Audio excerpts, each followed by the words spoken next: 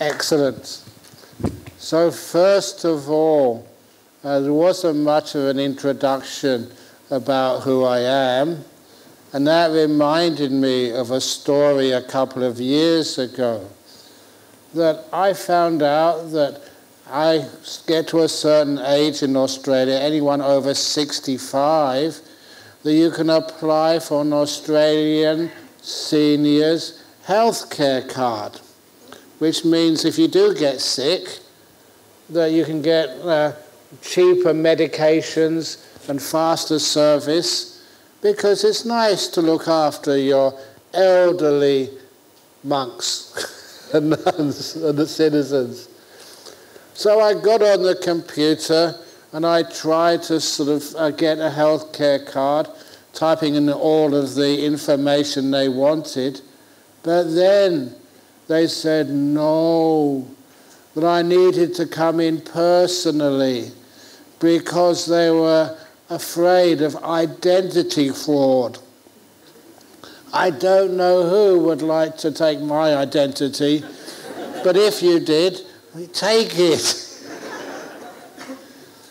So I made an appointment with a local office over there in Australia. They call it Centrelink, which deals with such applications. So I went there, made the appointment, and this woman, she was a senior officer in that government social service department, and she said, Ajahm Brahmawangso, we've asked you to come in. Can you please prove who you are? And my answer was, Madam, I've been trying to answer that question for the last 48 years. As a monk, as a Buddhist, you've got to try and find out, who are you? And said, I don't know. And she laughed for a minute, and then she said, no, look, this is serious. She didn't know who I was. I don't do serious. Oh, sometimes I do. But then she said, look, we need some ID, personal identification, especially with a photo on it. So can I see your driver's license? I said, I'm a monk. I don't have a driver's license. Okay, can I see your credit card? I don't have a credit card. Your bank statement. I don't have a bank account. Well, let's see your rental agreement for your place you live. I actually live in a cave. Honestly, I do. Some of you have seen. How many of you have seen my cave where I live? Yeah, so it's true, I live in a cave.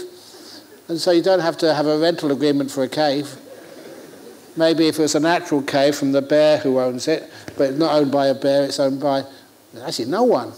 So I said, no, I don't have a rental agreement. What about your house loan agreement or your possession of a house? I don't own anything.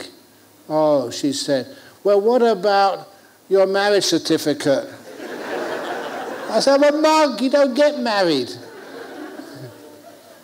And she asked for all these things which you usually have to supply to prove you exist. I didn't have any of them. And so she looked at me and told me, according to the Australian government, Ajahn Brahm, you don't exist. And I put my hands up and said, yes, the Buddha was right.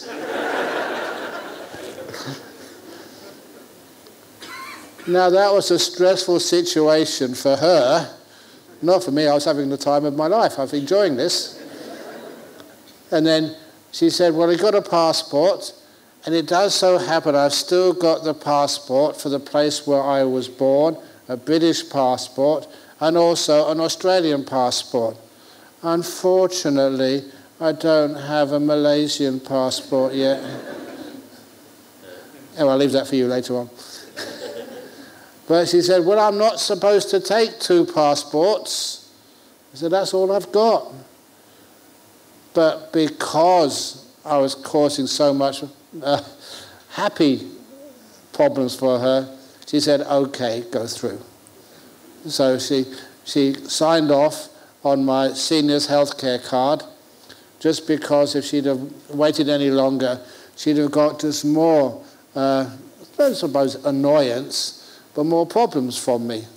And I've always noticed that if you're ever in any difficulties, any stressful situations, a good sense of humour really is a wonderful way of getting successful outcomes. Now, I don't know how many of you have been to the new edition of the Buddhist Gem Fellowship. That top room, which is the first time I've seen it. I know Datuk Victor was telling me about the plans the last time I was here, but that was about 3 or 4 years ago. Now it's completed, and in there you've got a little stupa with relics of the Lord Buddha in it. Wow. So these relics of the Lord Buddha are very special. Many years ago, I think when I was in Thailand, a Burmese monk came to see me, and he said that he was collecting these Buddhist relics, from up-country Burma. Many places in Burma had these old reliquaries, stupas, and because over the many years, people come, people go, the jungle takes over, and some of these great stupas in the middle of the jungle and no one knows where they are. And when the jungle takes over the buildings of the stupas, they fall down and they become just destroyed stupas. So he was trying to find out as many of these destroyed temples as he possibly could and then save the relics from them. So he told me that one of his contacts said there was a villager in a remote village in the north of Burma and had suddenly become rich. And this monk wanted to find out why. And this villager, he didn't give up the information easily, but when he found out this was a good monk, he had nothing really to lose. He said that in a deep part of the jungle, they had found a destroyed stupa, and when he was looking at the remains, he found a golden casket. This is not a joke, this is a true story. Found a golden casket, and it had some bones in it. He threw the bones out, but he kept the golden casket and sold it in the market, and that's where he got this big windfall of money from. So the monk said, look, I will give you some extra money if you can tell me where you found that casket. I don't want the casket, I want the bones which were in there. These will be relics. So this villager took this monk to this remote part of the jungle. The monk found some of these relics and put them in a proper casket. And this monk later on, when he saw me, he said, I know that you're a good monk, Ajahm Brahm, and that you are trying to do good things for the Buddhist communities in places like Australia. I want to present these relics to you. And so he presented me with a number of very, very beautiful relics of the Buddha. Now, what do I do next? I said, I've got to take these relics into Australia. Now, I don't know how many of you have been into Australia. The customs are so strict. They have dogs which sniff you, machines which x-ray you and all of your luggage. And in fact, at this time of the year, they're very, very strict. And I don't know if I told you this story before, but once they were checking this one man's baggage. He'd just been over to Europe, to France. And when they checked his baggage, they asked him if he had anything to declare. He said, no, nothing. But when they opened his suitcase, what they found inside the suitcase, under some jackets and jumpers, were 2 bottles of whiskey. He said, what are these? And the traveller, thinking quickly, he said, this is holy water. I just went on pilgrimage to the city of Lourdes in France, and this is holy water in there. Okay, can I go? And a customs officer said, I've got to check this. And when he looked at the label, it says Johnny Walker on the outside. And the man said, well, I've got to put them in some bottle. This was just 2 empty bottles which I found. So I put the holy water in that. It's just holy water, that's all. Can I go? And the customs officer said, no, I've got to check this. So the customs officer opened the lid on one of the bottles. And the customs officer smelt it and asked the traveller to smell it. He said, this isn't water, this is whiskey. And the man smelt it too and said, oh my goodness, it's another miracle.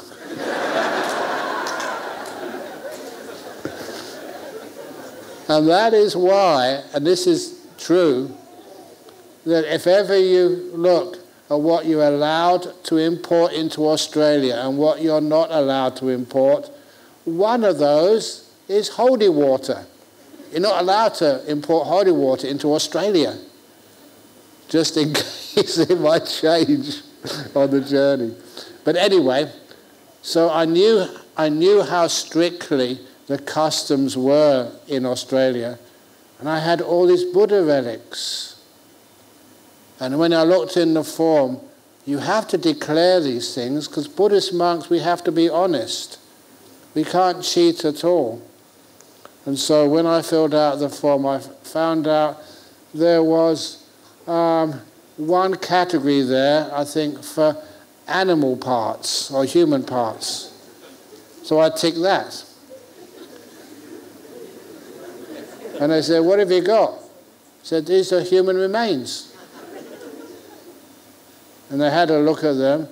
What human remains are they? They're bones.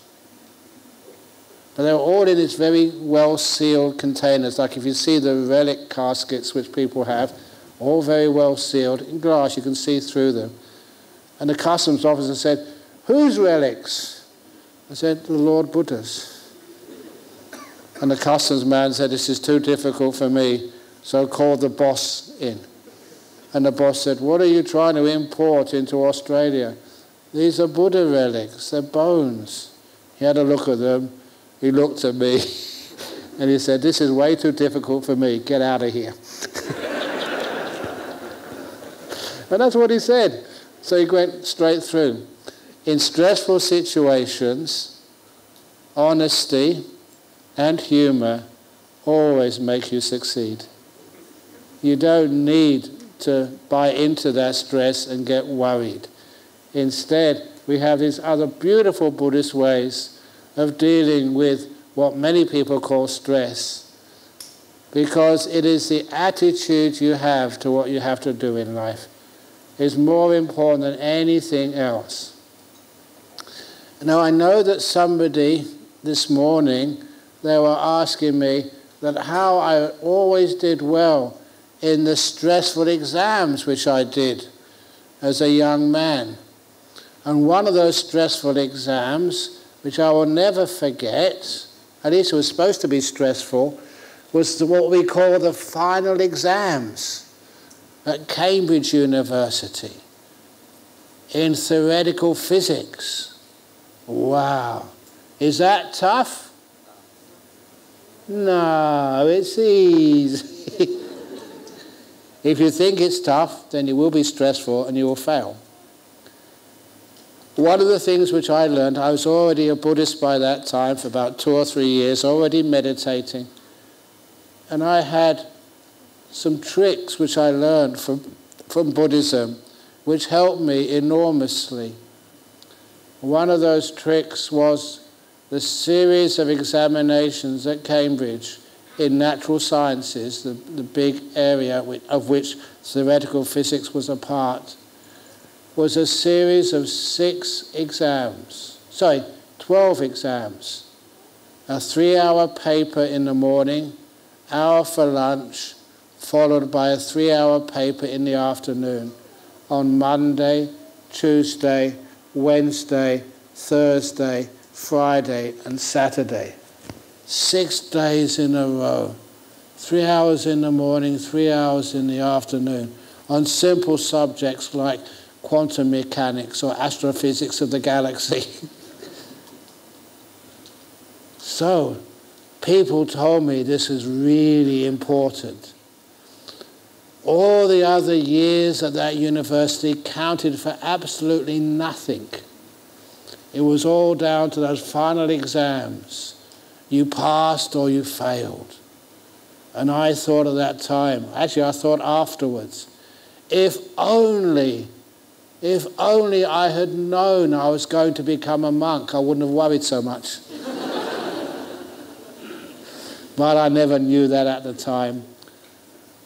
But one of the things which I did do, I never had lunch during those 6 days.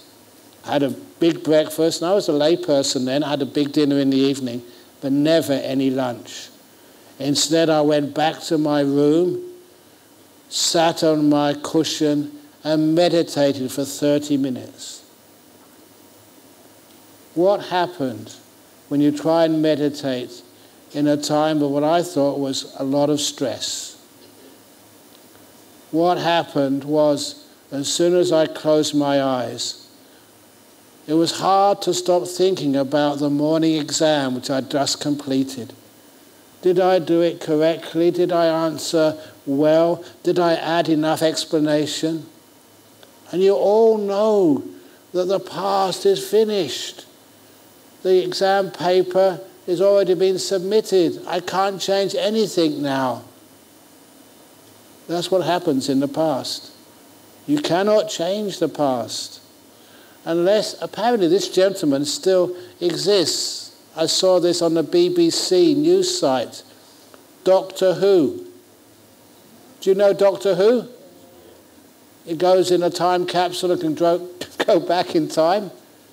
Unfortunately, I didn't have his email, so I couldn't call him. So the past is finished.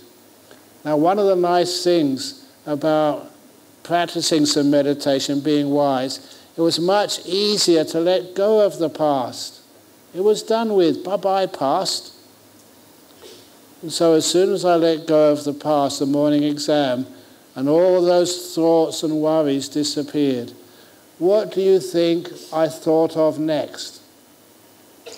The afternoon exam, coming in about half an hour's time. Should I get out a book and start to do some revision on the last minute? I used to be a school teacher before I became a monk. And it's one of the things which I advise all the students. Whatever you revise an hour before the examination never ever comes up in the paper. You're wasting your time. And I could do that. I could let go of the future, not worry about it, because I realized that right now is where your future is made. I needed to rest, to relax, to get my brain working at full capacity.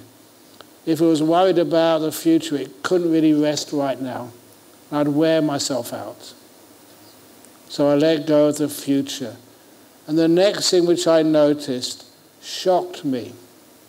The next thing which I noticed is my body was shaking. I never regarded myself as someone who was fearful or anxious. But this was a high-stress time. Final examinations. And everybody else was more scared of it than I was. You have to do well. You have to succeed, said all your friends and your family. But when I could actually see what that was doing to me, my body was shaking. It's not that hard to actually look at that body with some mindfulness and kindness and to relax everything. So my body would stop shaking. It could relax and be peaceful. And the last thing I noticed after my body became still was how tired my brain was. Have you ever been working really hard? And take a look about your brain power. It's close to zero. It can't do very much more. You're exhausted. You all know that feeling. You want to write an email, and the words just don't come out. Or you're trying to give a talk and you can't think of anything interesting or new to talk to people. Your brain is just really struggling to have ideas. But the other thing which I know from meditating, all you need to do if you are that tired is to be quiet, to rest in this moment, to be still. Stillness generates energy. And it generates innovation and ideas. Your mind becomes clear and it can communicate. And that's what I did. For 5 minutes, I was still inside. And so when I came out of my meditation, my brain was re-energized. It's like you have a mobile phone and it's run out of juice, so you plug it in and recharge it. That's how I recharge my energies. And so in the afternoon, it's not just doing something stressful without any stress. When I went into that afternoon examination, I never knew this at the time, but my friends told me I was the only student who went into the afternoon examinations smiling. And the reason I was smiling was not because I knew the answers. It was just you were relaxed and energized. You know, some of the fellow students, they thought I was cheating. Was I cheating?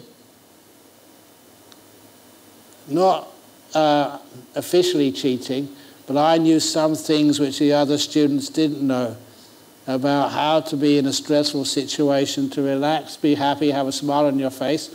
And of course, I did very well. And I've taught that method to so many different schools. Even one year, I tried to make it that you contact people of other religions, because I noticed I've got to be very careful as a senior monk. You don't just surround yourself with other monks or nuns or Buddhists. You want to have a wide group of people who can let you know other ways of thinking about things, who can give you some feedback. If you just get people who are yes people around you, then of course you never get any positive criticisms or any comments to make you improve your performance as a nun or as a monk. So one of those people, one of my very good friends, he was a Jewish rabbi, Moshe Bernstein. He's a very good friend.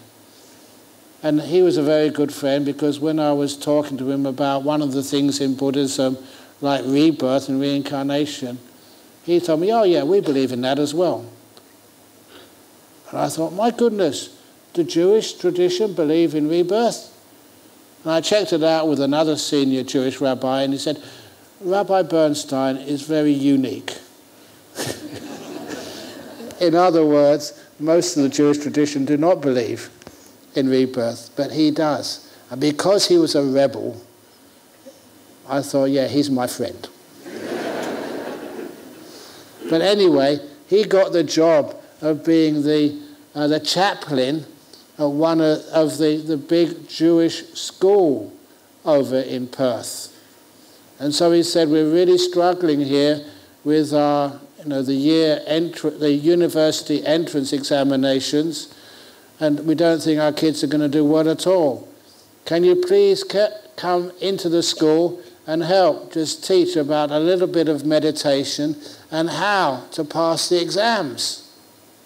And of course, I was very happy to go there and teach these, they call them year 12s in Australia, 17, 18-year-olds about to do the examinations to go to university, to teach them the sort of things I've just taught you, how to let go of the past and the future, to be very clear that your body is relaxed and your mind is energized. And when I left, they did the exams a few days later, and I got this wonderful letter back from the principal of the Jewish school in Perth, saying, thank you so much, Ajahm Brahm. You may have heard, and I hadn't heard because I don't watch the news on TV or read that many newspapers, we got Top School of the Year this year for our university entrance. Thank you so much. It was teaching those young men and young women just how to be successful without any stress. And I teach that to so many, especially young people. You're going into an interview for a good job. How do you do that? How can you be successful without getting stressed out? Now look, if you were a boss and someone came into your organization on an interview, what impresses you? It's not just what they've done at university. I remember this one story of this man who was working in a supermarket, just sweeping the floors. And the boss said, "No, you're not doing it right."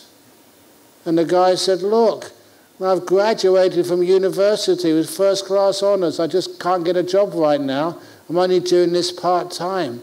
And the boss of the supermarket replied, "I didn't realise you went to university. I should have taught you how to sweep. Now you hold the broom like this and you sweep it like that."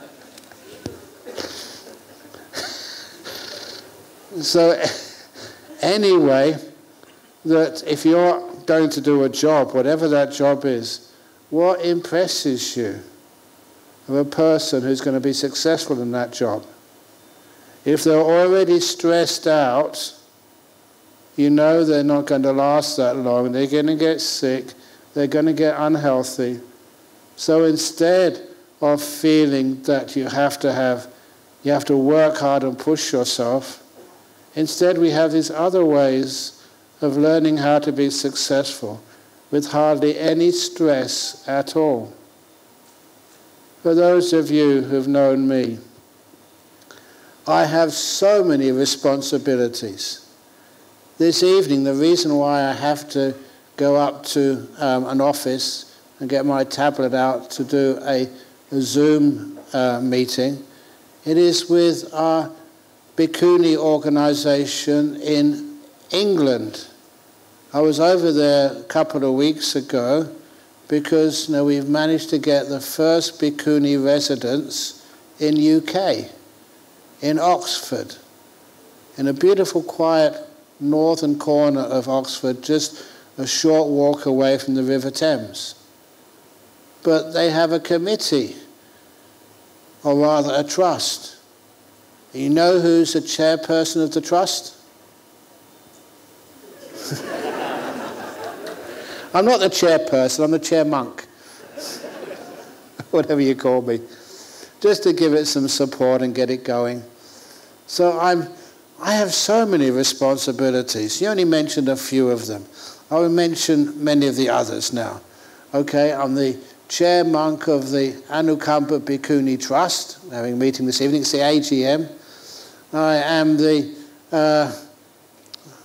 founding member of the Australian Sangha Association, the Abbot of Bodhinyana Monastery, which you know, the spiritual director, actually they call me as a nickname, the spiritual dictator of the Buddhist Society of Western Australia, the spiritual patron of the Buddhist Society of Victoria, the spiritual director of the Cambodian Buddhist Society in Perth, the spiritual patron. I'm the advisor of the BGF, aren't I? Yes. Okay. I think the spiritual patron of the Buddhist Fellowship over in Singapore. A few of them are here today. Where are you? Saw you earlier. Yeah, Buddhist Fellowship. They're supposed to be working today, but they've taken time off to come up here. And not just the spiritual something of the Bodhinyana Singapore. That's Angie's group. And what else am I? Oh, yeah. The spiritual patron of Ahipasiko Foundation over in Indonesia. And also we've got the Brahm Center in Colombo. So I'm the spiritual something of that too. Not quite sure what. There's lots of responsibilities, lots of duties. There's lots of people who are depending upon me for their success in life. Do I look stressed?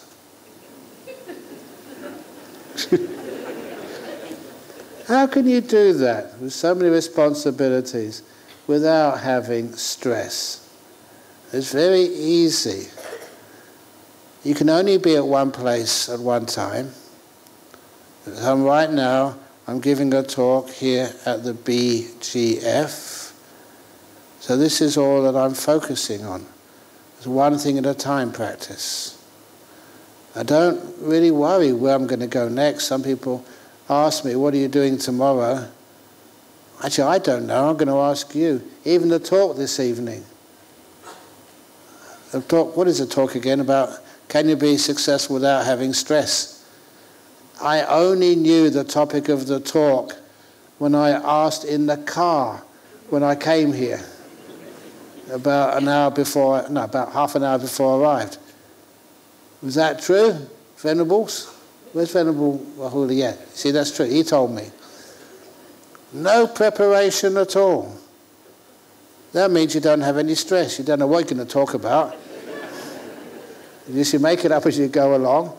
And apparently it's quite popular. That's why many people listen to those talks online. And sometimes I learn something from my talks.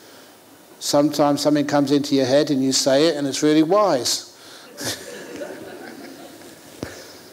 So this is where you don't stress out, but you work with life rather than fight against life. It's fighting against life is where you get stress from. Instead, I enjoy giving talks. I enjoy signing books. I just make fun out of it by putting smiley faces on the signatures. Or those of you who are lucky enough to get the Bear Awareness book, I start off with a bear face for the A in Ajahm Brahm. I enjoy it, and hopefully that joy is infectious. I always say that I don't know why you've got masks on. You don't want to share COVID, but you won't share COVID here. You'll share laughter and fun and joy, and that's a magnificent therapy. COVID, what is it? It's a respiratory problem. And every time you laugh, you are exercising your lungs and making them stronger and making them more COVID resistant. That wasn't a loud enough laugh. COVID resistance. That's exercise for your lungs. So what that actually does is that fun and joy takes away the stress of even having COVID. You know, I'm honest with you, in all those years when COVID started, I never got COVID. I became so disappointed. Honestly, all the other monks, whenever they got COVID, they get a 7-day retreat. They don't have to do any work. This is, I change attitudes and the problem disappears. Because I want to get COVID, I never get it. Or one of the other problems, I'm now flying again. You know, just travelling to, no, it's not actually it's the first time to Malaysia since COVID. And people before, they used to tell me, Ajahn Brahm, be careful. You know, in a tube of people just all confined, you're going to get COVID too, or even worse. You know, like in those old days, that people would blow up aircraft, or they'd shoot missiles at them if you flew over the Middle East. And to get to London, you had to fly over the Middle East. There's no other way to go. So Ajahn Brahm, please don't go. Please. And that's, of course, to those of you who remember, just to counter any fear of getting blown up in an aircraft explosion at 30,000 feet. I developed the 3 benefits of dying at 30,000 feet in an aircraft explosion. It's very, very positive. First of all, if you die in an aircraft explosion at 30,000 feet, it's an instant cremation. You don't have to arrange these expensive things with funeral directors and have to wait until your body gets put in a box somewhere. And it's done on the spot. Not only that, but your ashes are scattered. You don't have to worry about what to do with the ashes. So that's the first benefit. Instant cremation with the benefit of your ashes being scattered. Number two, how much does a funeral cost in Malaysia? Yes, a lot. Instead of that, you should give it to the Arya Wihara project instead. 30,000. That's a lot of ringgit. But not only that, it costs a lot of money. And also you have to have, if it's a Chinese tradition, there's having all this food for 3 or 4 days, inviting everybody, even people you don't know, and they come and have a good meal at your expense. It's very expensive. But if you die at 30,000 feet in aircraft explosion, you don't have to pay anything. Actually, your family gets money back from insurance. So it's an economic positive for you. But the best benefit of all, if you die in an aircraft explosion at 30,000 feet, you're so close to heaven, it's easy to go the rest of the way. So because of that, the next time you go in an aircraft, just hope to be blown up.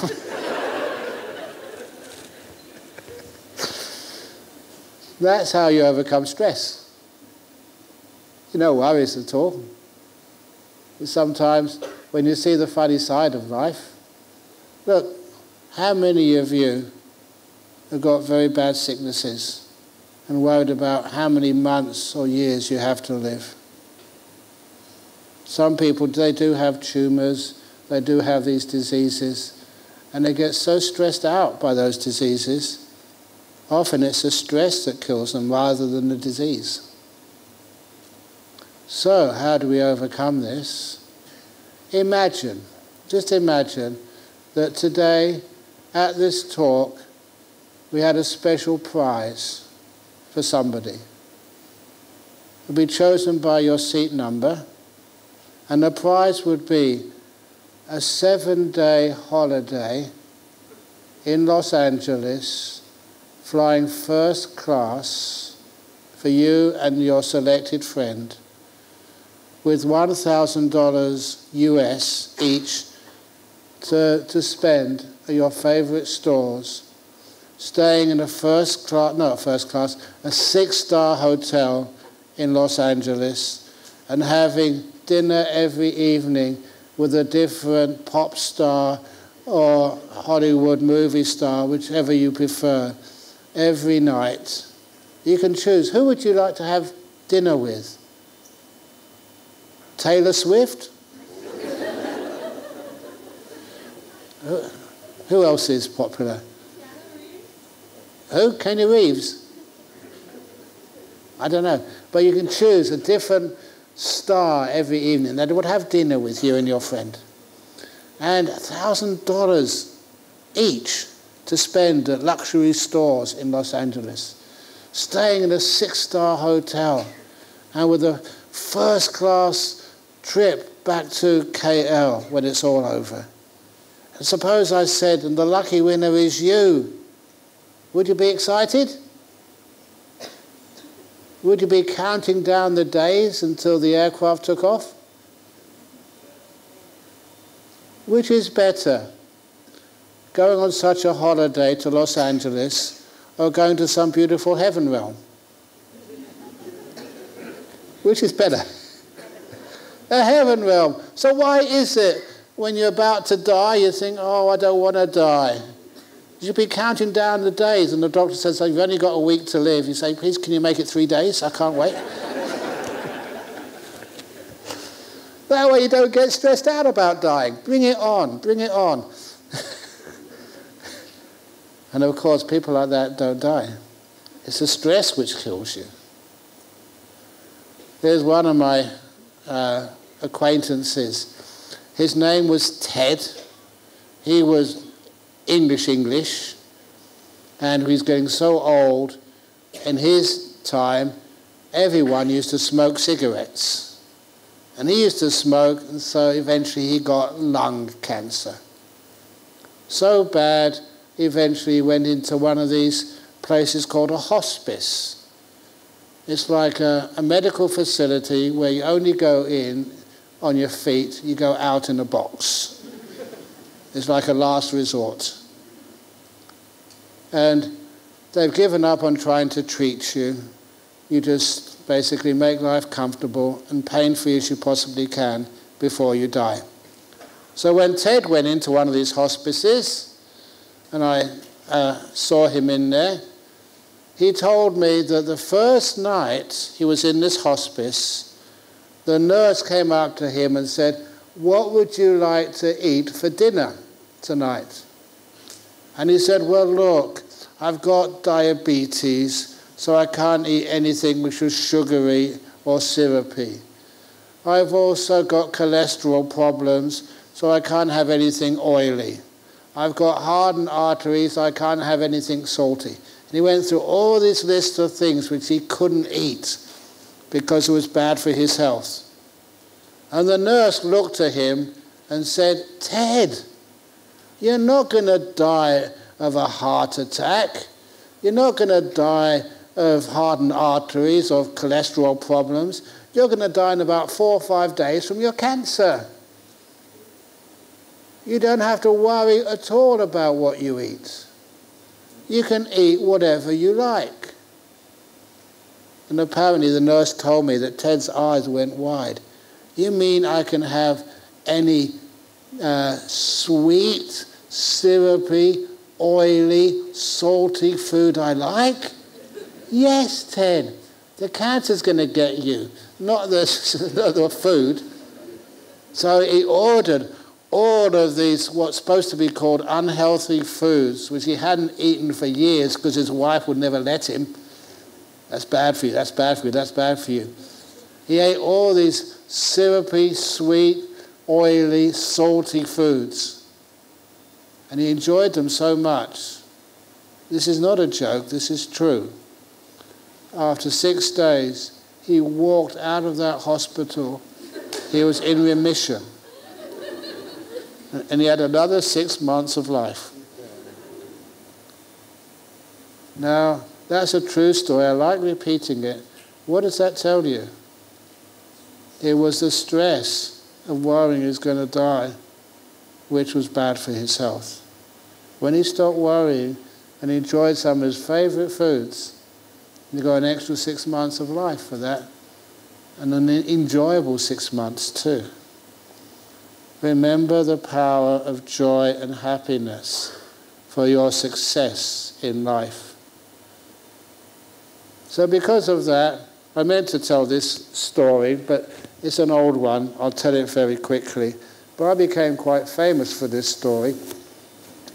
Why I became famous for it, I was invited by a couple of friends, they were Sri Lankans, to give a session, a little talk, at a computer conference in Brisbane many years ago. Now, if you see me using the tablet, which I'm going to use this evening, I'm just so bad on computers. That's young people's stuff, not my people. I'm 72 now, too old to be an expert on computers. But nevertheless, on this little conference on computer studies, I gave my presentation and people loved it. And remember, one of them said, "That's the first session on this big conference where I did not look at my mobile phone, because it was interesting what you were saying. So thank you for that." And what I said was actually also transcribed and put in the Australian newspaper. And because of that, I got very highly respected by this computer conference. So a few years later, I got this very lovely invite to the World Computer Conference in South Korea, Daejeon. And they paid business class tickets all the way from Perth to Korea, put me up in a 5-star hotel. And they also gave a $2,000 donation to Bodhinyana Monastery. In London, where I was born, they call that a nice little earner.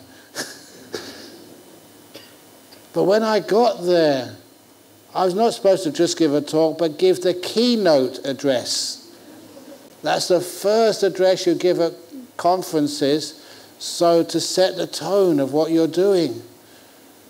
And so they had all these big shots, you know, from South Korea, all the heads of Samsung and other stuff. I remember just having a nice chat with the head of the European cybersecurity. But many of them said, "We've never heard of you, Ajahn Brahm. How come you're here?" And I told them one of these little anecdotes. I said to them that over 100 years earlier, in the town of St. Louis, in the southern part of the United States, there was an event called the World's Fair, the St. Louis World's Fair. And of course, at all these events, people have to eat. So they had all these stalls selling different types of food. And it just so happened, just by chance, that the store which sold ice cream was right next to the store which sold American waffles. You know what waffles are? Like they're pancakes. So the two of these people running these stores became quite good friends. So they decided, after having become friends, how can we combine our two different types of food, waffles and ice cream? And that is where the ice cream cone was invented. Just a chance coming together of two different types of food, waffles and ice cream. And they got the ice cream cone. And so I said to the people of the World Computer Conference in Daejeon, now we've got IT experts and a Buddhist monk. When those two come together, who knows what's going to come out of this? But it is true, if you're just in just one narrow field, you don't have other ways of looking at things, of course you just get literally narrow-minded. So what I told them and what they liked very much, actually I'll do it as I told them. I held up something and I said, "What is this?" I said, "Bottle of water." "Keep looking, what is it?" "What is it?" "Plastic." "What is it?" "Blue on the outside." "What is it?" "What is it?" And I kept asking the question, "What is it? What is it? What is it?" At first they didn't know what I was up to, but at least they played along. And when they actually stopped sort of giving what they thought would be a correct answer, I said, now you've run out of answers. Now you may be able to see different uses for this. If you're a housewife and you need to make some sort of pastry, it's a very good rolling pin.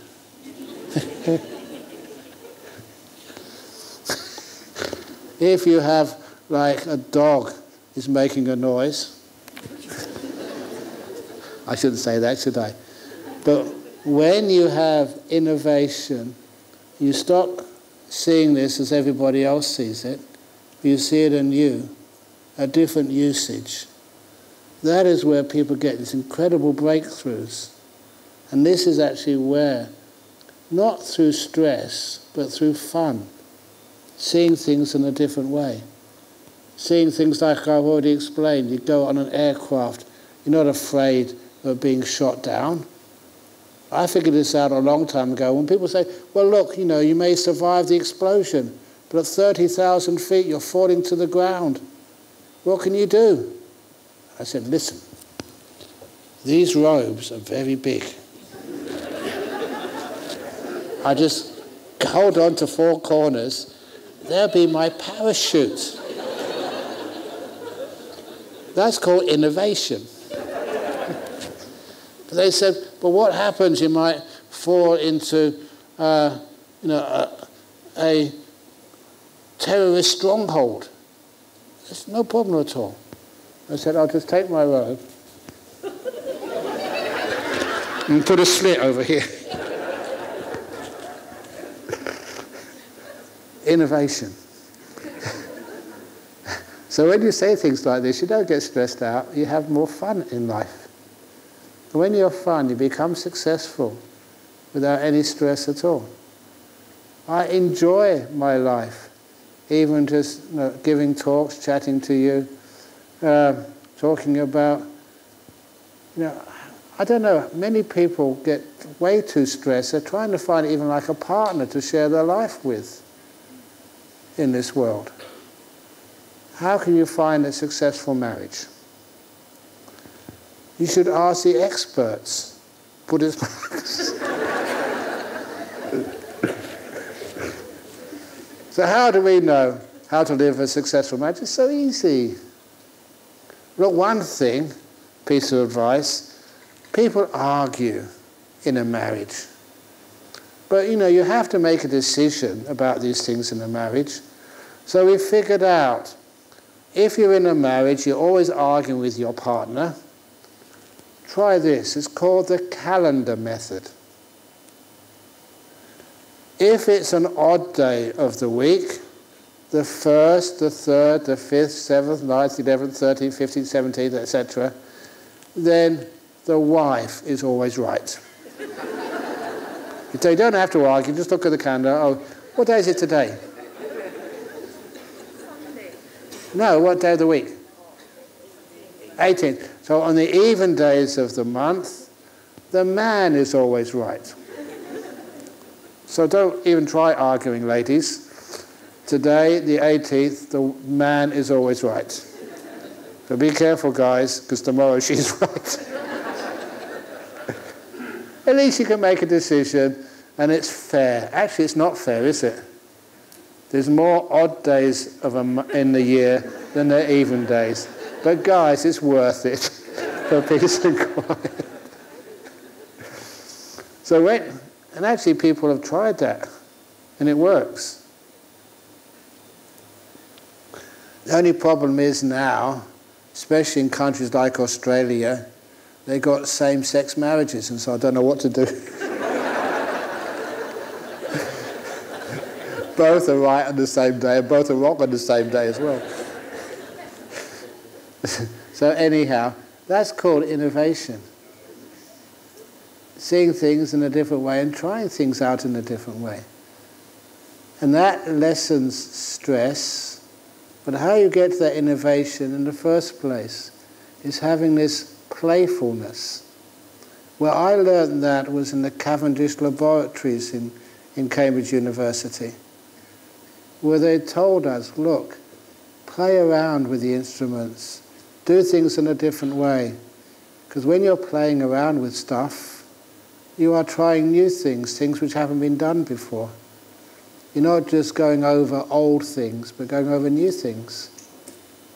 And it's amazing just how, when you have a playful attitude towards your life, how innovation happens. How you see things which work, which you've never done before. How you can invent ice cream cones. And you can do things which are powerful and great for like a country like Malaysia. Innovation is really important to be able to get strong economic growth and prosperity for yourself, prosperity for your country, enough spare cash to donate to the Arya Vihara. If you're not prosperous, you don't have any money to give to anybody. So that's really important to have that innovation, that fun, that joy. I still remember, I can see Datuk Victor just smiling at me. I remember one of the conferences we went to a long time ago, and he was presenting, and this lady just stood up to ask a question, a very deep question on Buddhism. And she said, and I'm going to ask this of Datuk Victor Wee, but I request that he sings the answer with his guitar. I remember that. That was innovative. It was a bit challenging too, but nevertheless, it's fun. And when you do something which is fun and innovative, it's amazing how successful that can be. You don't stress out at all. But anyway, I was going to say about stress. You've heard this many times before. How heavy is the cup? The longer you hold it, the heavier it feels. I've said this so many times, but please remember it. If this gets too heavy to hold comfortably, what should you do? Put it down for 5 minutes. Try it yourself. When you pick it up again after 5 minutes, it's light. If you've got any job you need to do, any task which you need to perform, be mindful enough to know that your brain is not functioning at its top potential. You're tired. So go and take a rest. I don't know actually what they call the WCs here in KL, but in the US, you know what they call them? Restrooms. Restrooms are great for having a rest. So if you get stuffed up in your brain, you go to the restroom for 15 minutes. And when you don't go there to do toilet, you just go there to meditate. The seats are nice and soft, sort of. And then after 15 minutes, when you meditate there, you relax. After all, what are they there for? The toilets are there for letting go.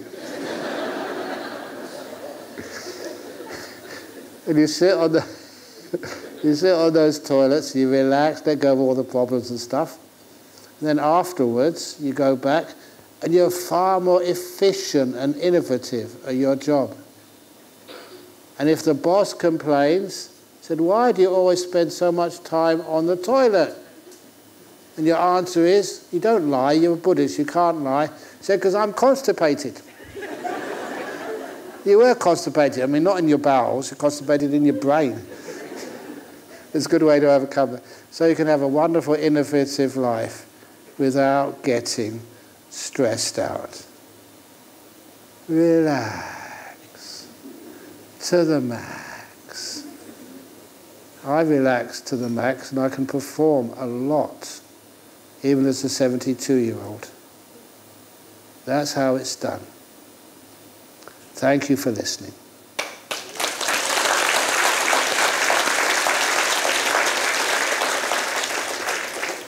Okay, now we have the 3 C's: questions, comments, and complaints. The first one is the Q, obviously. Okay, so have you got any comments? Yeah, we've got one up there.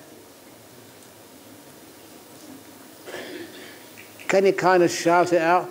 Any from the higher realms? You're supposed to be more intelligent in the higher realms up there. Okay. This is good for... Who's going to get the first question? It's good for our MCs because they have to run up the stairs and get them fit and healthy. Who's got the first question?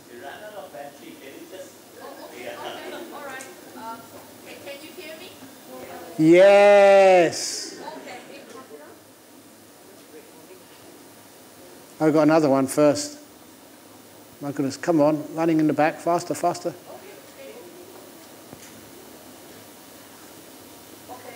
maybe I'll just give it a try. Yes. I wanted to ask, for me, what's causing me a lot of stress is the fear of disappointing my boss, my colleagues who have treated me very well, and the fear of failure.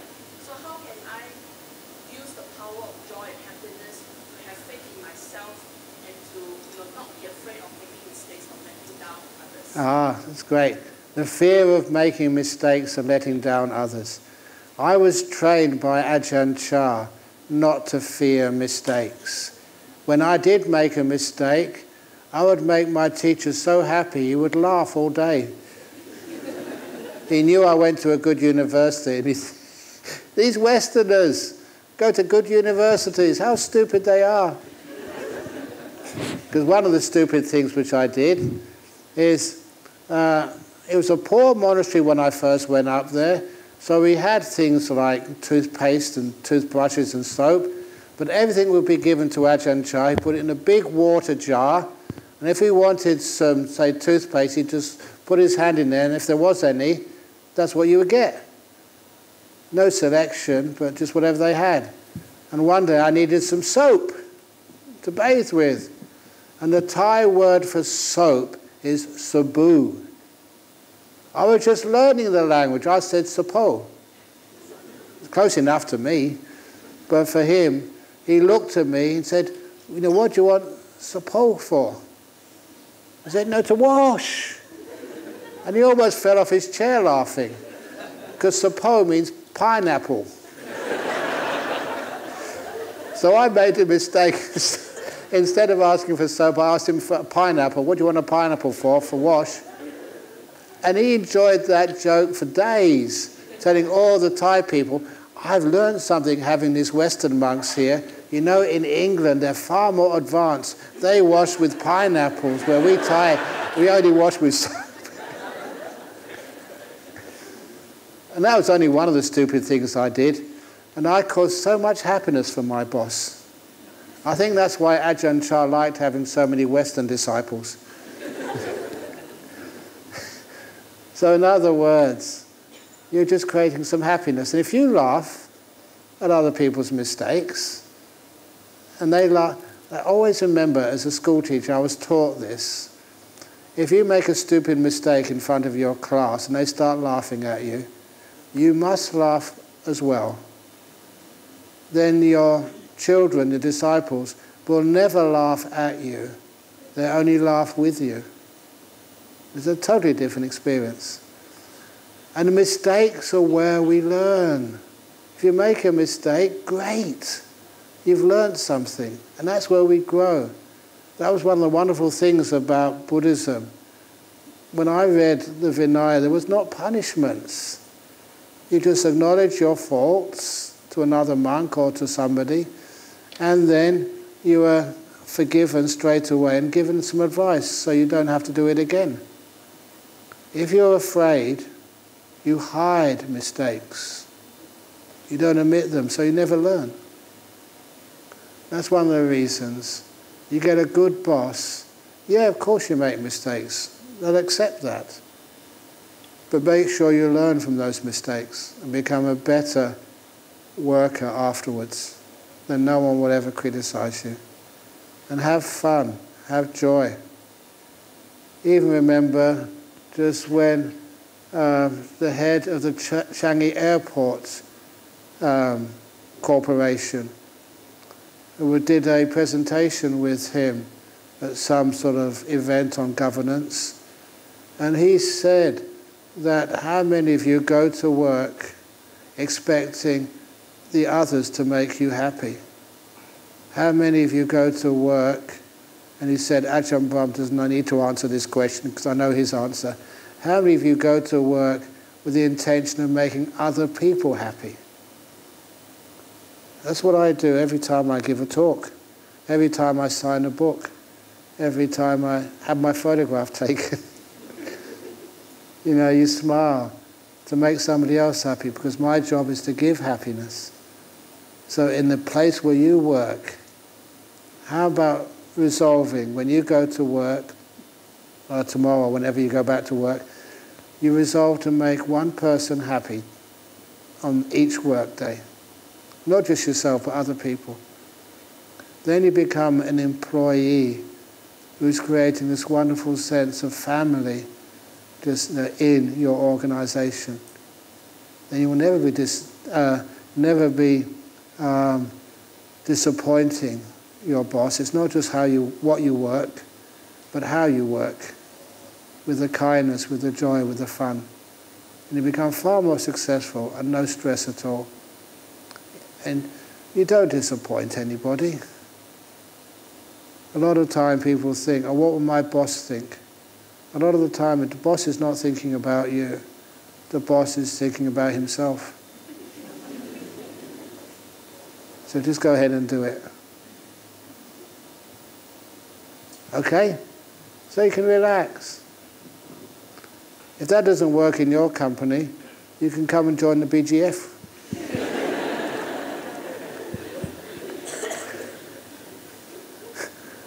Okay, another question? Yeah, next question, please. If you can come forward to this side.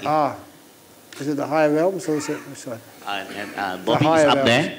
Yeah. Oh, the heavenly beings. Thank you for the talk, Ajahn Brahm. As someone who has taken quantum mechanics, I understand your emotions. Yeah. My question is, when I have long, stressful working days, while I'm able to focus and be present, I find a lot of unconscious physical bracing that occurs, and I only feel it at the end of the day when all the meetings are over. Do you have any suggestions about like why that happens, or also how to break that cycle? I think it's a habit, but it's also pretty unconscious. Yeah, it is a habit. You're conscious of it because you just described it to me. So now you're conscious of it. Do something about it. I know this one gentleman, he told me that at his workplace, he meditates for 1 minute, only 1 minute, 60 seconds, at every time the minute hand of the clock reaches the 12 sign. One minute every hour of the day, he meditates. And all he does, he just closes his eyes and sits at his desk with his eyes closed, not answering telephone calls, not writing anything on his computer. And if his boss passes by, his boss thinks, oh, he's contemplating the contract, or he's thinking about how to improve this part of the work. But what you're really doing is taking 1 minute rest every hour. No one knows what you're up to. And you can have 1 minute of peace. And that means when you go and do the next 59 minutes, you have far better energy. A simple trick like that you can try.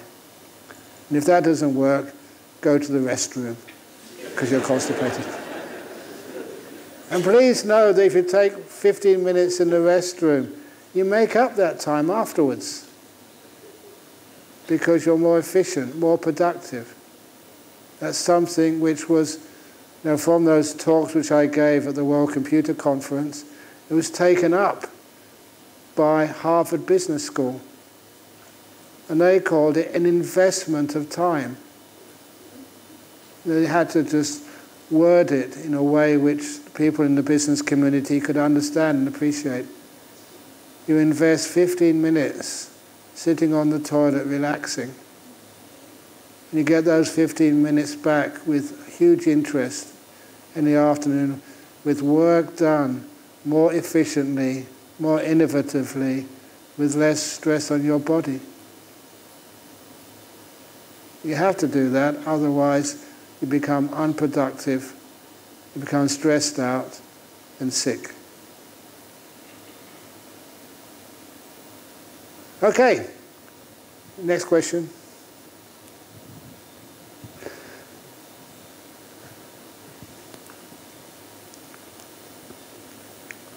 Any more from the high realms? I don't expect many from the high realms because people get reborn in the high realms because they're very, very wise and very kind. A very good evening, Ajahn. So basically, could you take your mask off because I can't hear you clearly? Good evening, Ajahn. So basically, my work is not stress, but the factor that led to the stressful event in my workplace is because we just changed a boss. And for this boss, she is someone with a very high expectations. And no matter what her team members do, it's never enough. So for her, she only gives criticisms and never encouragements. So that leads to the stressful environment within our team members as well. So how do we cope with this kind of people? How do you cope with these types of people? Gang up on her.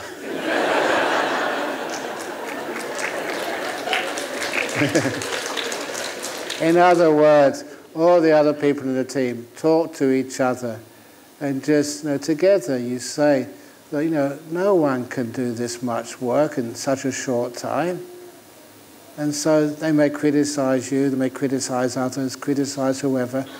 Remember, I've said this before to the BGF, you have 2 ears. Why are you given 2 ears? It's one to go in, one to go out. So if people say silly things like that, say yes boss, yes boss, yes boss, but then just let it go out the other ear. If they say something which is praising to you, put one hand over your ear so the praise can stay inside. And look, even bosses should know you get far more better results out of the people who work with you, not for you, but with you, if you're kind to them. Never underestimate the power of kindness. If one day you become a boss, please be kind to the people who work with you, who regard you as a boss. Find out what they like, how their family is.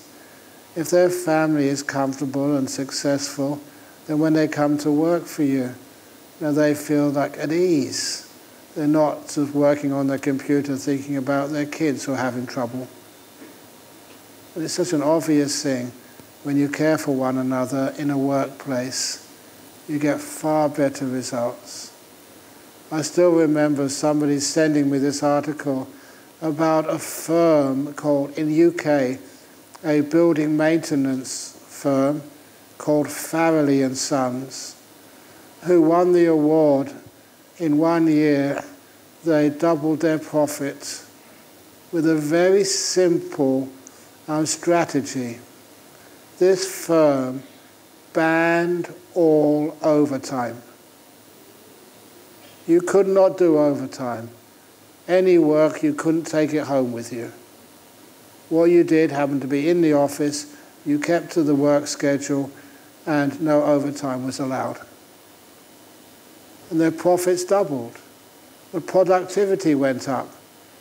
Every person in that firm knew they could go home, relax and spend time with their family, or they could relax and go and listen to a talk from Ajahm or whatever.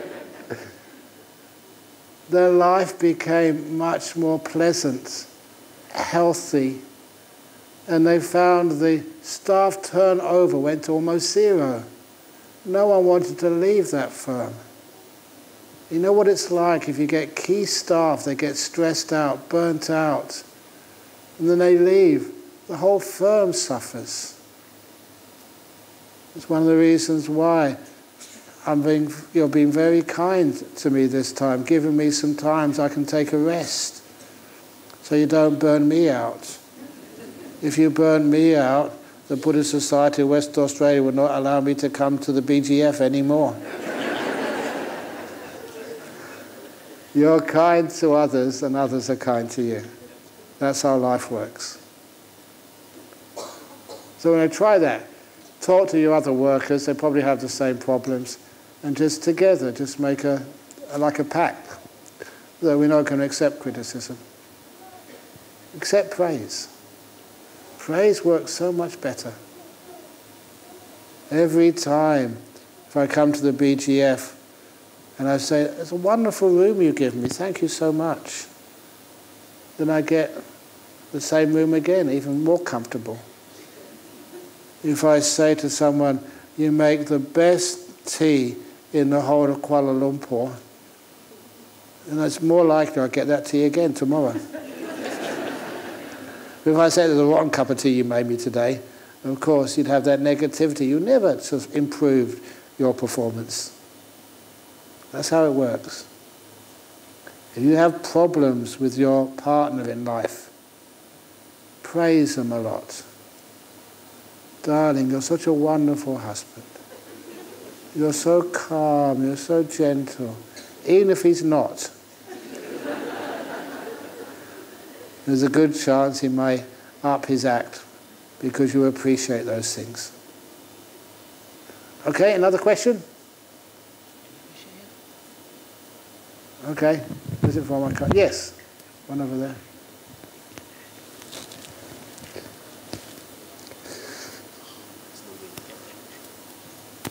I don't know why all the people who ask questions are sitting in the middle somewhere, so they can't get to you. Yeah, that's very kind thing to do, yeah. Excellent. So I'm keeping the question focused to the topic, and in today's fiercely competitive world, performance is the key. And when you talk to many successful people, they say that, look, feeling little nervous helps me to channel the energy and remain focused. Is this nervousness, feeling nervousness, is also a kind of a stress? I would say yes, it is a stress, and I don't think it keeps you focused. It keeps you unbalanced. The nervousness, you don't need to have the nervousness. You get far more focus from joy. I've seen this so many times. If I say something deep, then people don't pay attention. If I say something funny, a joke, I get total attention from you. Honestly, the joyfulness is something which is much more powerful. And it's just for a little piece of information, that's what leads you to get the deep meditations, not by being nervous. There may be a monk behind you with a big stick if you get sleepy. That doesn't make you peaceful, that makes you scared. Focused, yes, but it's very unpleasant. You have joy, you're really enjoying what you're doing. It's so easy to stay focused. I learned that as a teacher a long time ago. You make these talks interesting, fascinating, and joyful, and you get much more attention, and also people soak up much more of the information you're trying to give to them. Even in schools, when I was a school teacher, I tried my best to make things interesting.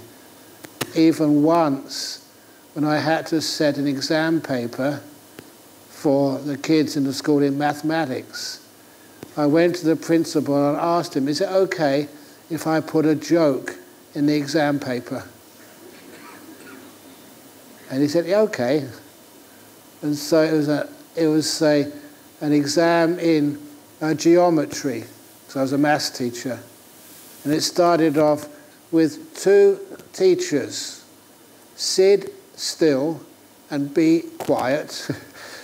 We're standing 100 meters apart in this angle and that angle. But the sit still and be quiet was what teachers always tell their kids to do. Sit still and be quiet. And that was like a joke. And I remember just I had to invigilate, sit on the stage, and all the kids would come into the hall, and I'd say, sit down quietly, don't speak to anybody. Now the exam paper is upside down on your desk. When I say go, I look to the clock, now turn the exam paper over. You have an hour and a half to answer as many questions as you can. But please read them first of all. And you can see the nervousness, the stress on the kids' faces as they started this examination. And then they read down. They got to my joke. And I remember looking at the kids' faces. They were looking, and they were quite shocked. There was a joke in the exam paper. And they looked up at me, and I had this big smile on my face. And they smiled back. They relaxed. And because they relaxed, they did far better in that exam than was expected. You can understand why. The nervousness, the stress, you know the answers, but they just don't come out. That is not the way to do any sort of test or exam or to perform to your potential. Which is one of the reasons why you try and encourage people, whatever you're doing, have fun, enjoy it, and you always perform so much better. That's my understanding anyway. Yep. Thank you. And here.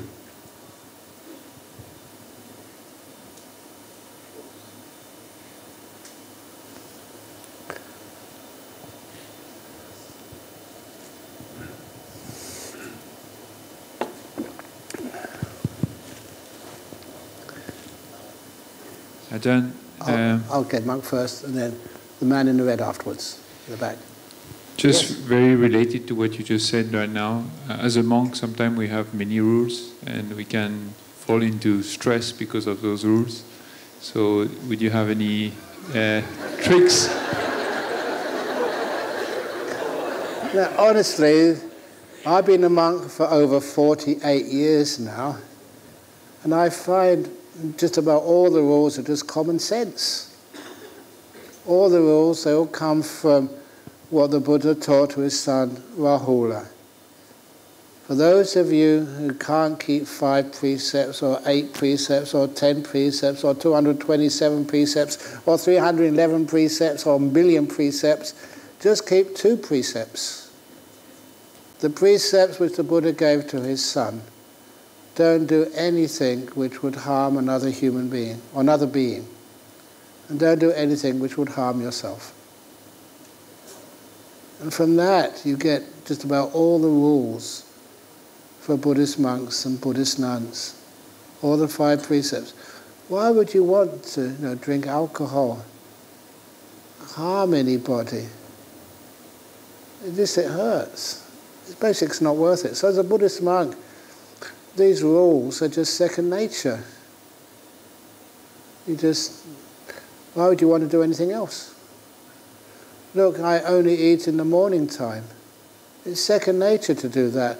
What would happen? Look how fat I am already. If I ate a meal in the evening, I'd be dead by now.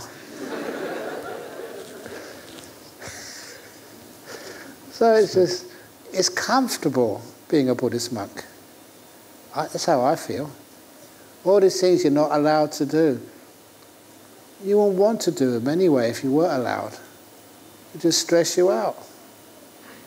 One of the things I love as a Buddhist monk is just living a simple life. I live in a cave. I love living in a cave. Living in a house is far too much to clean up.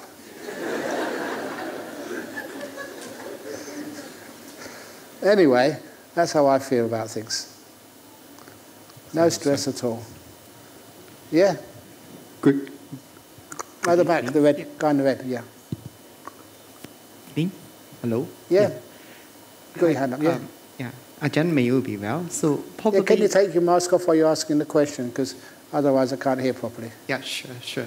So may you be well. So I have questions rather obvious and fundamentals, like rather philosophical. So what does success mean? Because our topic is, can we achieve success without stress? So yeah, what is success?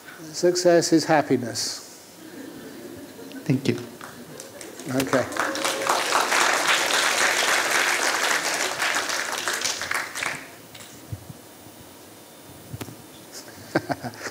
Anyone? You have a question? Anyone here has a question?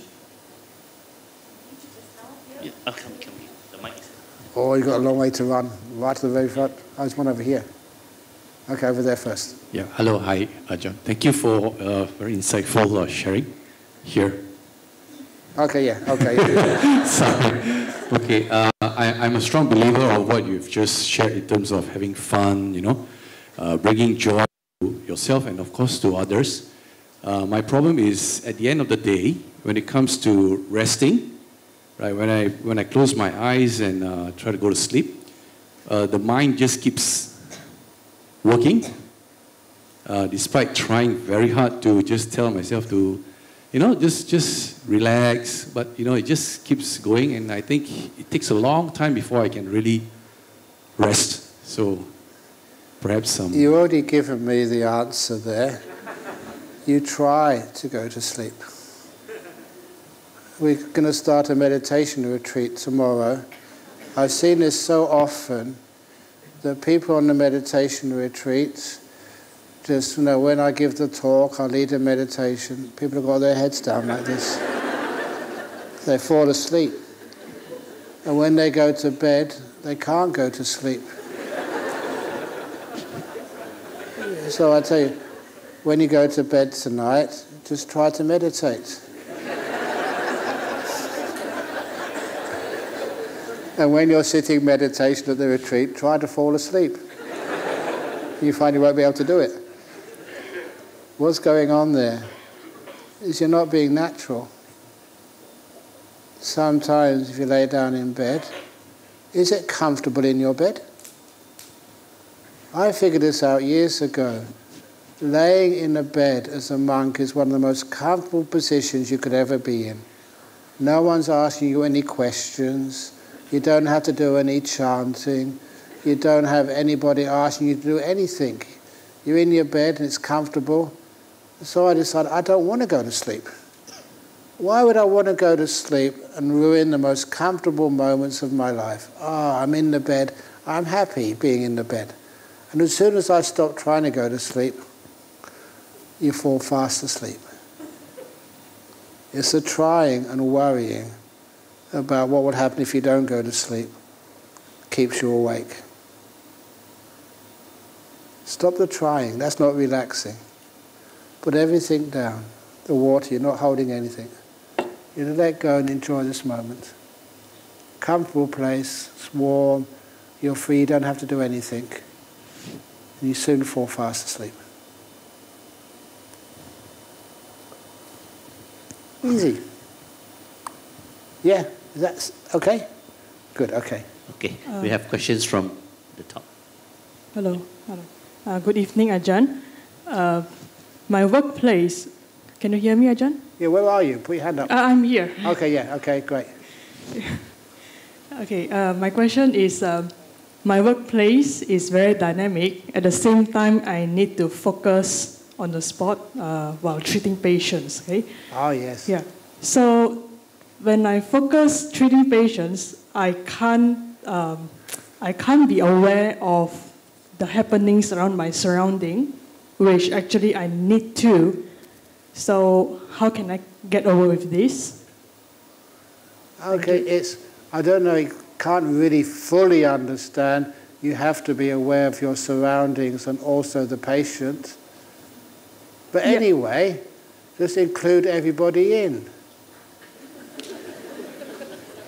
And I say that because it just reminded me of this simile of, whenever I do blessings for weddings. And you may have heard me say this before. I look in usually the eyes of the bride, first of all, and I say to her, you're now a married woman. From this day on, you must never think of yourself. You're married now. And she always understands and nods and says yes.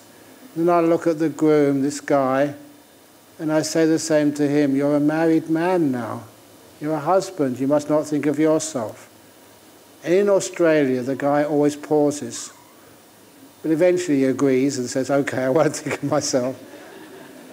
And then still looking at the guy, I say, from this day on, I don't want you to think of your wife anymore. And I turn to the wife and say, from this day on, you must not think of your husband. And I don't need to be a mind reader to know they're thinking, who have we got to bless our marriage? Can't we get someone better? Instead of this crazy monk. And then I tell them the solution to that problem. When you're married, you must not think of yourself, nor must you think of your partner. You must think of us. The third way, you join everything together. So if you're in that situation in the hospital, or you're treating a patient, you have to be aware of people around you. Bring them all in. You're aware of us, but you also must be aware of yourself as well. You're included. And when you're aware of everybody in that situation, it's much easier to do the job. You can be aware of the patient, yourself, and also your surroundings. Give it a try. Thank you, Ajahn. Okay. So I know all about marriage. I've never been married. Okay. Hi, Ajahn. Hi. I have a career advancement opportunity that I'm not sure should I take because like in Buddhist principle, we talk about contentment, about peaceful occupation. Yeah. And now this career advancement might give me a lot of fame and money, but also come with a lot of stress. So I'm not sure should I actually take it, or actually can I handle the stress after that? But people say when opportunity comes because I'm ready, so I should take it, isn't it? That's why it came, because I'm ready already, isn't it? I'm really... Yeah. No, but what to do in decisions like that? You're a lay person. You've got any money? Take out a coin, toss it up.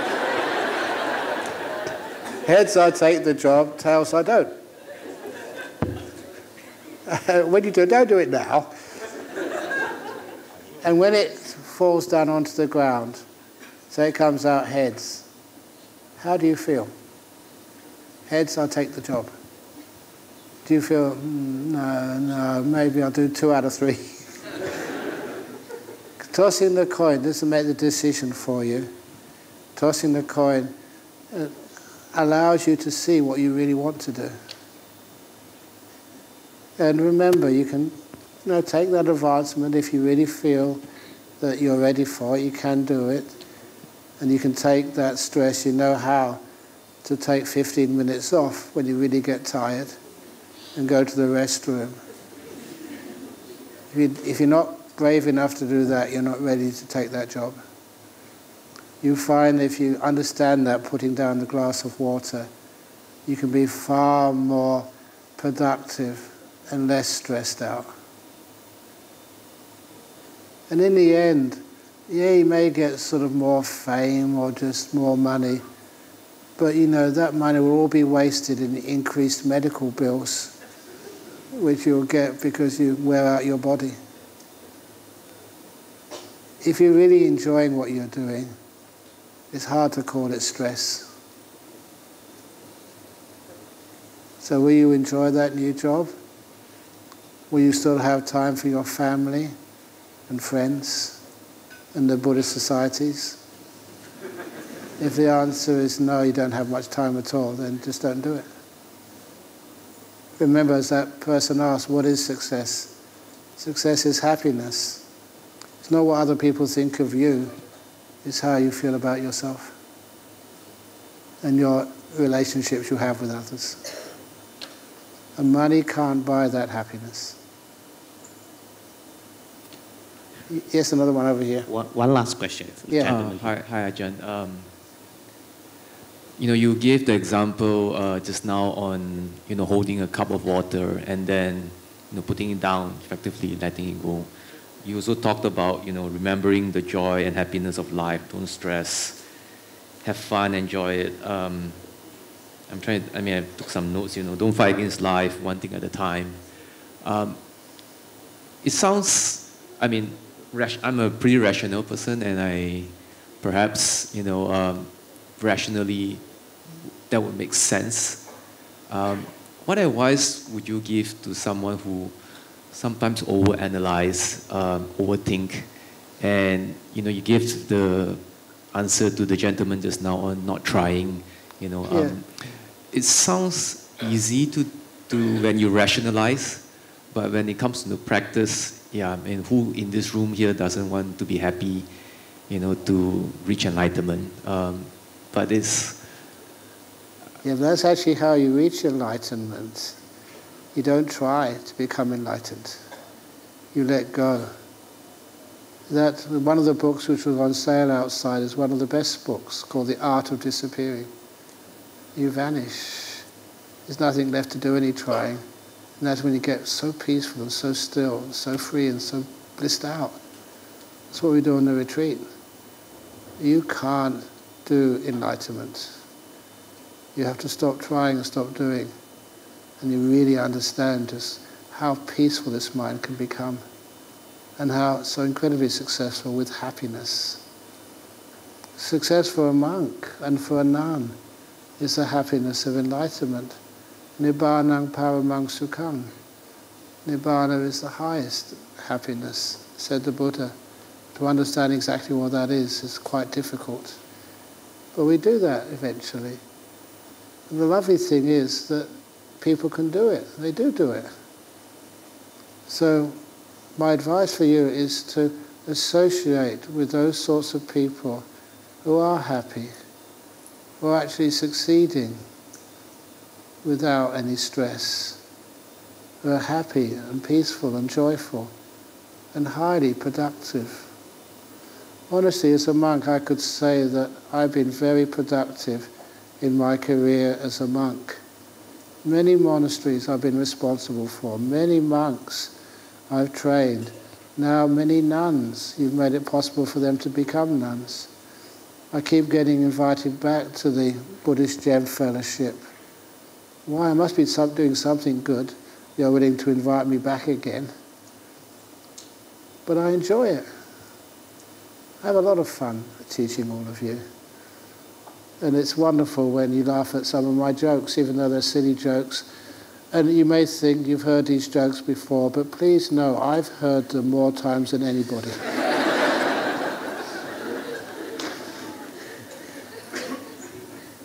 Thank you. Okay. All right. One last question. Yeah? Oh, boy. Really, last question. Thanks.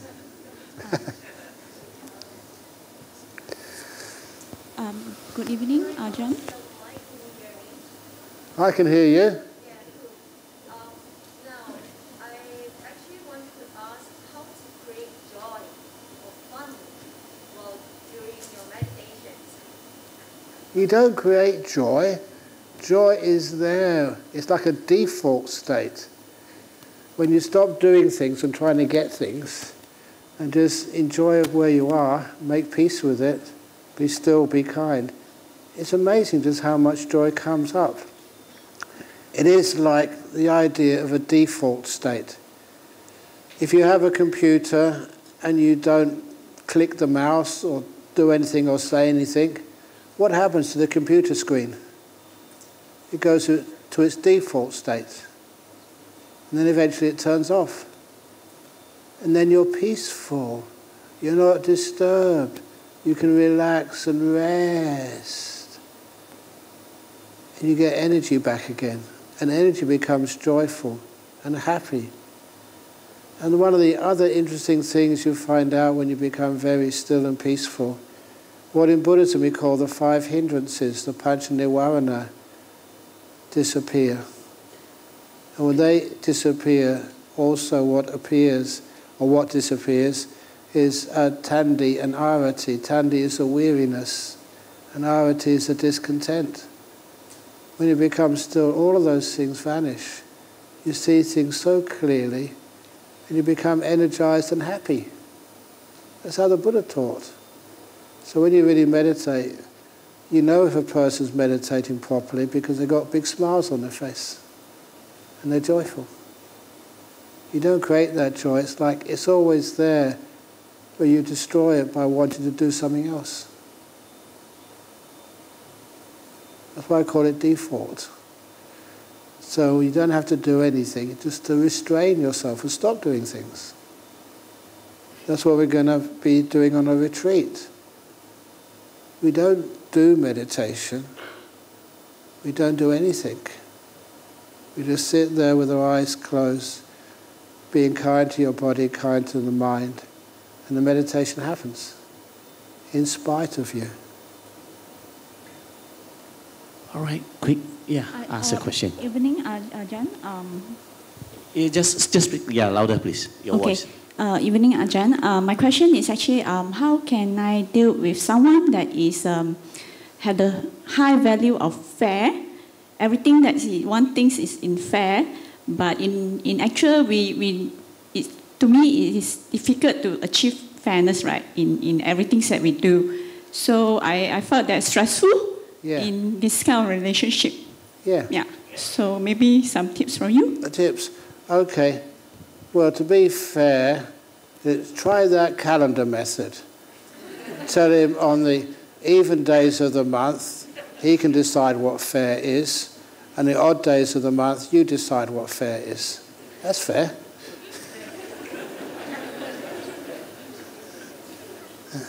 So you can actually see another sort of interpretation of what fair is.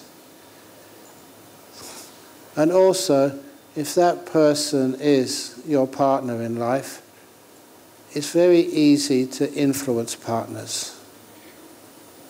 using Buddhist psychology. What you do is when he or she, I don't know what the partner is, if they behave just selfishly and irresponsibly, don't even listen to it. Don't say anything. Don't criticize it at all. One ear to go in, one ear to go out. And don't keep thinking about it. When your partner does something which is a good thing, which is, you know, how you want them to behave, always praise them. If it is like a husband, just smother them with kisses. Oh, that's so cute. That's so kind of you. Thank you for that. That's how you change them. They're very easy to change if you know how to do it. Give them positive reinforcement to the good things which they do in life. And don't give them negative reinforcement to anything negative they do. Just don't even mention it. Ignore it. It actually works. Guaranteed, or you get your money back. Okay. Okay. All right.